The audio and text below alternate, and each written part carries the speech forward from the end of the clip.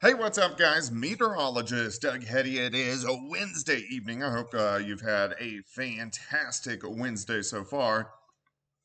Of course, another day of pretty good temperatures across the region. Of course, Weather 2020 video.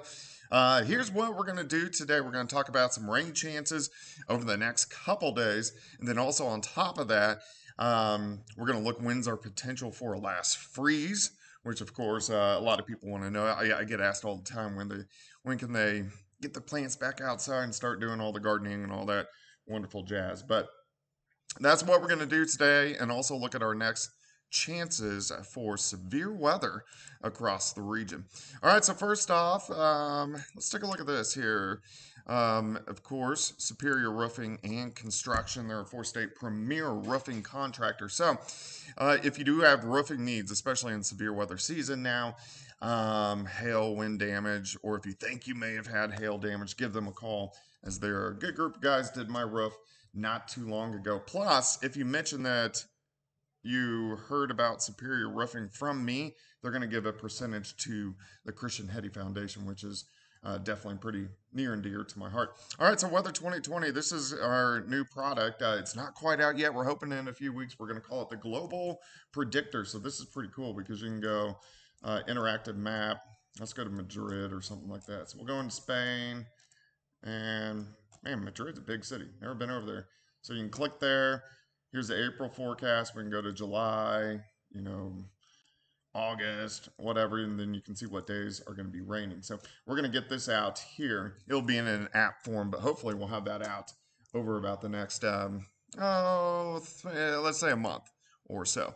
All right, so let's see what's going on out there for us right now. We do have some showers which have been picking up across northern parts of Oklahoma, and then also in the northern parts of Arkansas, southern parts of Kansas as well. These are very light showers, but there are a few embedded little thunderstorms out there. But most of us across Kansas and also Missouri are going to stay dry, except the very southern tier. So we can look south of Mountain Grove, and then Mountain Home, and then just to the west of Jonesboro, Arkansas. A couple little showers popping up from Branson over to Bentonville, Fayetteville, and then also once we get over toward Tulsa, a few scattered showers and thunderstorms have been popping up. Any stronger storms this evening, which they're not really even going to be strong, is going to be out toward Enid, north of Oklahoma City, and just to the west of Tulsa. But these are going to be out there, and this is due to a weak little upper level wave. You can see the spin out across parts of Arizona and New Mexico, and this fits right in with the pattern. In fact, this is going to slide right into the southeastern parts of the U.S. We'll look at that here in just one second. All right, so let's go through time here. So this is the upper level pattern. So you can see the upper level low. Watch where it tracks. Mainly tracks down in the northern parts of Texas, southern Oklahoma. So that's where most of the rain is going to be. Of course, it's very light, and then it's going to slide across southeastern parts of the U.S., and it's going to go right into Atlanta, parts of Florida. Now, this is interesting because the last cycle would have been about February 4th or 5th.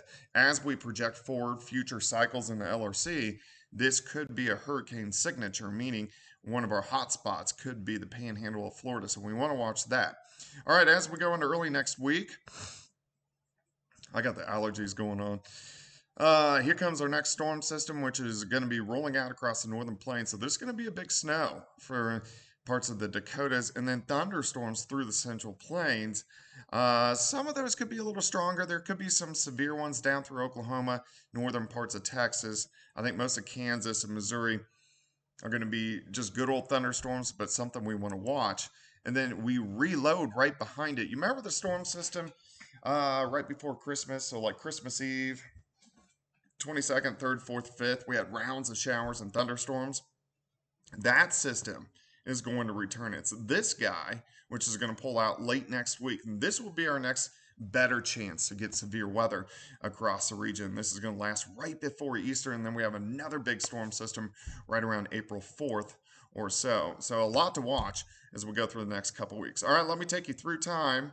Rest of the evening, scattered thunderstorms, northern Oklahoma, northern parts of Arkansas. As we go through the night, most of those showers dissipate. Let's get into Thursday for you. We're heading toward the weekend. We're almost there. All right, showers, scattered thunderstorms south of Oklahoma City. And then as we go through the morning, You can see just kind of on and off light showers, Oklahoma, central Arkansas, mainly south of Interstate 44. Still, temperature is pretty good. 68 Joplin, 69 in Tulsa, Oak City, up to about 64 degrees. Let's continue. Here's Thursday evening. Some light showers now. Try to get into southeastern Kansas, maybe Joplin, Springfield, a random shower. Again, not a big deal. And then all this starts to rotate out of here as we get into Friday morning. Now, we have a cold front that is going to roll through Friday afternoon, so we may get a random shower popping up. And behind that front, that will start to bring in some cooler air across the region. So let's look. Next several days are isolated light showers today, tomorrow, Friday. The blue days are colder days. So on Saturday morning, a lot of areas are going to have lows right around freezing. Another cold day next Tuesday. And then again next weekend, right before Easter. I think we're going to have a couple cold snaps through the first half of April, but the 16th and 17th, that should be our last potential frost or freeze. I think once we pass that, we are looking pretty good. A lot of thunderstorms as well. So next video tomorrow, we'll talk more about severe weather events that we're going to see over the next month or so. All right, guys. Hope you guys are having a fantastic, let me flip that back, fantastic evening. And of course, we're going to be chatting soon.